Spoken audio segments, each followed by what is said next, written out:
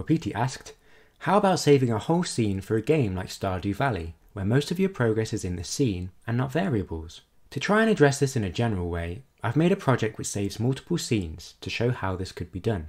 As always, the source code is in the description below. Saving and loading will always vary depending on your project, so for today we'll keep it general and just focus on keeping track of what the player may have done in a given scene. For example, I can click to destroy this NPC and move to another room. When I come back to this room, the NPC is still gone and their friends are in the same position we left them. Let's take a look at the structure of the project. The main scene has buttons which send signals to the root node. Going into the script, we first change rooms to A in the ready function. The change room function checks if there's a current room. If there is, we free it before making a new room instance and adding it to the scene tree as a child. Saving is done just before we change rooms, as you can see in the functions below. Let's take a look at the room scenes. Room A has simple NPCs which have a set speed and direction. Room B also has a similar setup. Both rooms inherit from a base room scene. In the room script, we load the room in the ready function. This function is always called when we add the scene as a child to the scene tree, like we did before. I've shamelessly copied much of the code from the excellent saving and loading tutorial in the docs.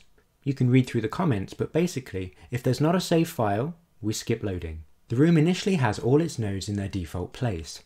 This line frees any nodes in the persist group. We'll take a look at how to add nodes to the persist group in a minute. Moving on, we open the file, and while there's a line that contains node information, we load that node and set the saved variables. Note that these lines are for setting vector2 variables.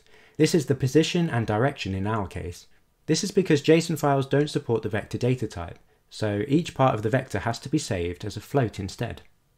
All other variables are set down here. But wait, Johnny Goss Dev, you might say, before I subscribe, how do we save? And what do these files look like? Well, if you want to save a node, you need to put it in the persist group. You can add a node to the group by going over here in the editor to the right. I've gone along with the tutorial in the docs and added NPCs to the group persist.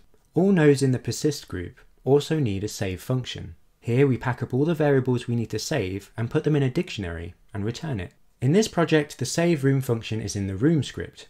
It grabs all of the nodes in the persist group, cycles through them, and grabs their save dictionary. We then store this dictionary as a line in the save file. In the project's user data folder, you can see that we've got two saved JSON files that correspond to each of these two rooms. And this quick tip has gone on long enough, so thanks for watching. I hope this video was helpful. Feel free to like or dislike the video, and if you have any other questions, please comment below. Cheers!